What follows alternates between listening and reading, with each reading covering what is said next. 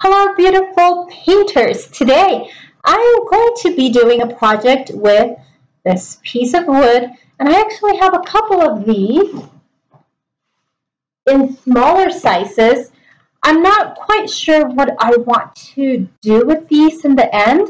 I know I want to put some paint over them, but I'm not really sure what I want to do with them afterwards or what to use them for. I was thinking, an idea I had was maybe trying to attach these to like a canvas. I'm not sure if that's going to work out, okay? I'm trying and testing new things all the time, so I'm not sure if this idea that I have is going to work, but that's kind of what I have in mind right now. So I plan on maybe pouring some acrylic paint on my canvas, letting that dry, pouring some paints on this, letting these dry, and then somehow attaching them on like a pattern.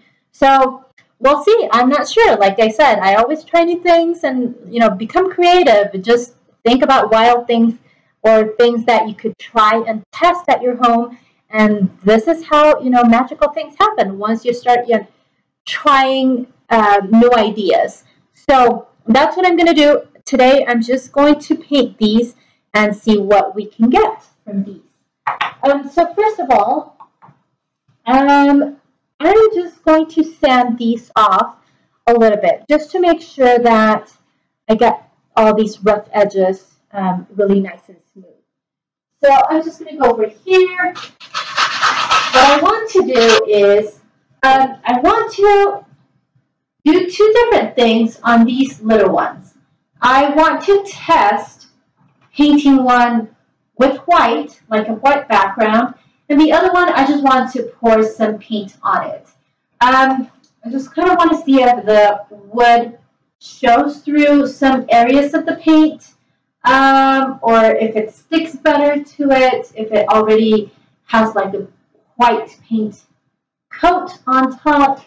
So I am not sure. I'm just going to try it. Like I said, I always try and test these new theories and ideas that I randomly get. So that's what I'm going to do.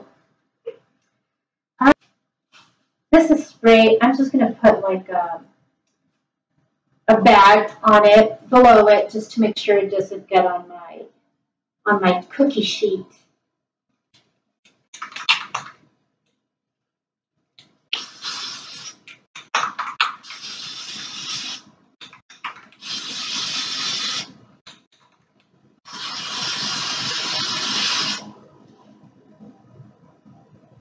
Wow, it looks like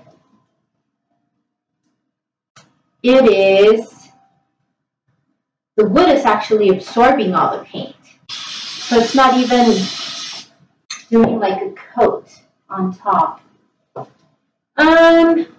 This is not working. Okay, see? That's what I mean. Sometimes things work out and sometimes they don't.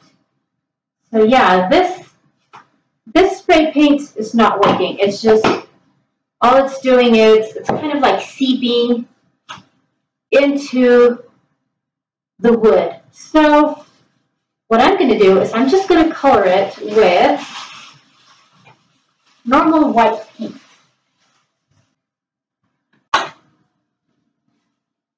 Okay, so I got my brush, and I'm just going to put a little bit of this white paint over it. This I'm just going to use right as it comes out of the bottle. I'm not really going to add any of the Floetrol. I don't even know if that's how you say it in English. Floetrol, I think that's what you say, the way you say it.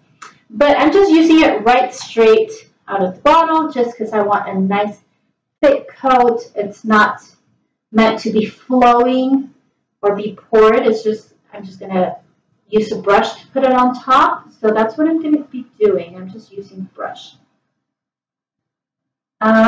Let's see. And, oh, dang, I forgot to put gloves on. It's okay. I will wash my hands afterwards. Okay, so one, I'm just going to put like this white coat just to kind of see what I like better. If I like this one better rather than the one that I just pour the paint over. So I'm not sure. I'm not sure what I'm gonna like. I'm never sure. Like with acrylic pouring, you are never sure what you're gonna get until you try it out. So just try it out. You know, test it and see what's gonna happen. So that looks like a nice thick coat of acrylic paint. I'm just going to let that dry. And in the meantime, I'm going to be pouring paint on this. So I'm just going to add some paint to this. I want to put the white first. Let's put a little bit of black.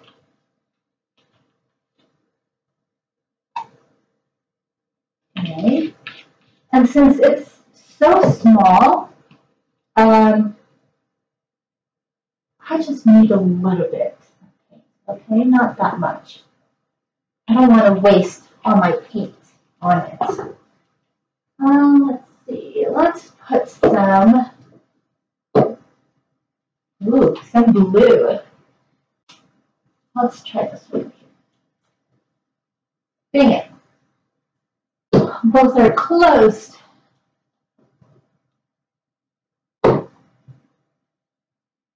Let's try some white pearl.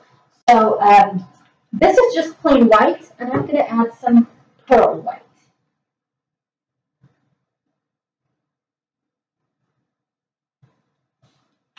And like you see, I'm just pouring the paint straight from the bottles. I'm not using Floetrol. I'm just going to try it out, okay? That's just kind of like a sample. It's not really meant to be put on my painting. I just kind of want to try it out and see if it works out, if it doesn't. Some yellow. Okay, what else? What other color I think might look good? I think blue. I'm just going to go with blue. I love blue. Blue is my favorite. Oh, wow. And this is a metallic blue. So that's going to, I think it's going to be looking awesome. Okay. I didn't put that much. So let's see what happens. I'm not really sure what's going to happen, but let's just do it. Okay. I'm super excited. And some of these paints are not really fluid, okay? I'm sorry, I'm just kind of liking this. Oh gosh, look. I'm going to take it over there before, because you can't really tell from over there, but look at that. Isn't it awesome? Okay. And I like, you know, the black and the yellow and the, I didn't get a lot of blue in there. Okay, I'll show you afterwards. Let me go back over here. I don't want to spill my paint on my computer. And I don't have that good of a technology here with my camera. Okay, so this is what I came up with. But the paint is way too thick because I didn't put any Floetrol in it. And so basically it's kind of hard for the paint to actually flow around, but it's actually nice. It actually looks pretty. So it has some, you know, blue, some black, some white, a little bit of yellow. The blue is not really that noticeable. It kind of turned like a light baby blue, kind of like grayish, but it doesn't look bad. So I just hoped that I would have wanted to get more blue in there, like a darker blue. So anyways, this was just a test, and I'm going to try it again, but with Floetrol. I just want to test it out and see what happens. So I'm going to be doing another video, and I will link that in the description below.